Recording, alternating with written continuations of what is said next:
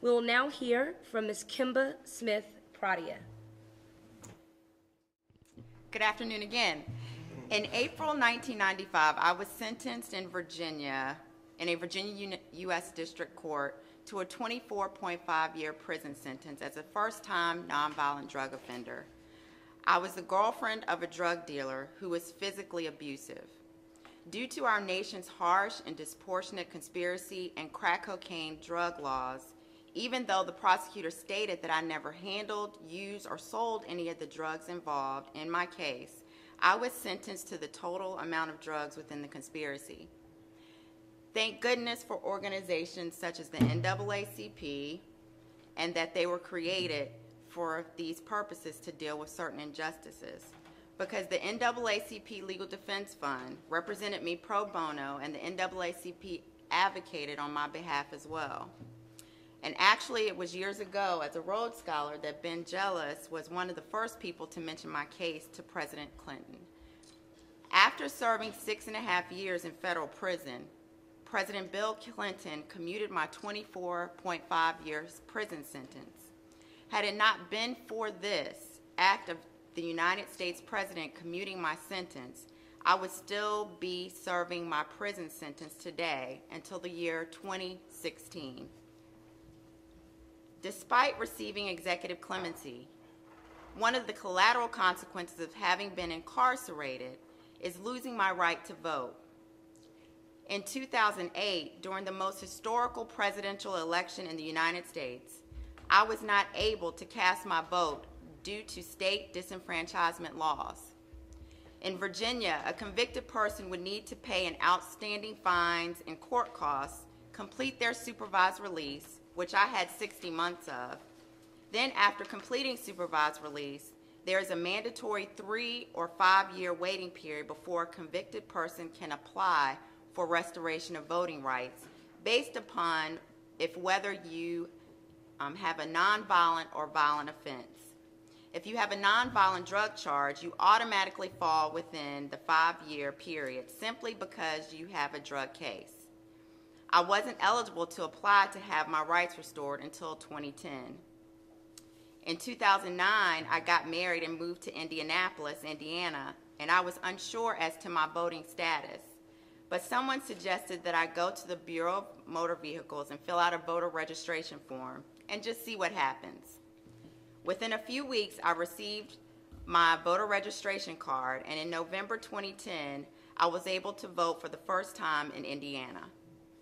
Unfortunately, I will have to readdress this issue again for the 2012 elections because I will be relocating back to Virginia in June.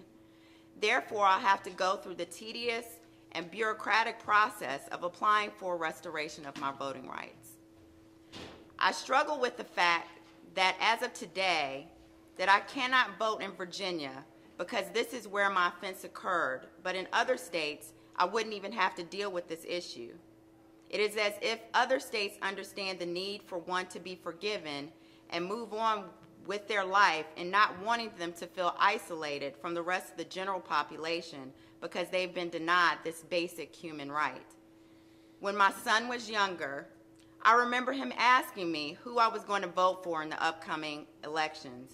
And I found it hard to explain that Virginia has categorized me as not being human enough to vote because I have a past felony conviction.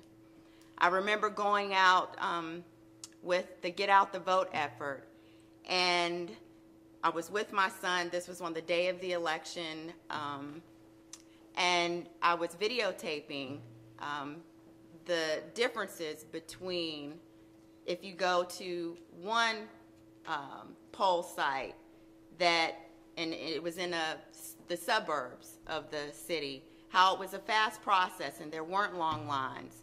But then when I took him on the other more impoverished side, urban communities, he saw how there were very long lines. And at that particular point, I had thought that I would, be out on the streets, excited, just, recording people and just being a part of the process in that manner. But after I dropped my son off at school, I went home and I was depressed and sad, as if I still did something wrong because I wasn't afforded the same opportunity as everyone else on that day. And it disturbs me at the fact that the only citizens that are not afforded the right to vote are mentally disabled people and minors. Virginia and other states want to continue to put people with felony offenses in this category, even though we are and can be productive tax-paying members of society. I speak for many. Nationally, more than 5 million citizens are disenfranchised from being a part of the political process simply because of their past felony conviction, and more than 2 million are African Americans. And I represent many. I'm not just speaking on behalf of my own personal situation.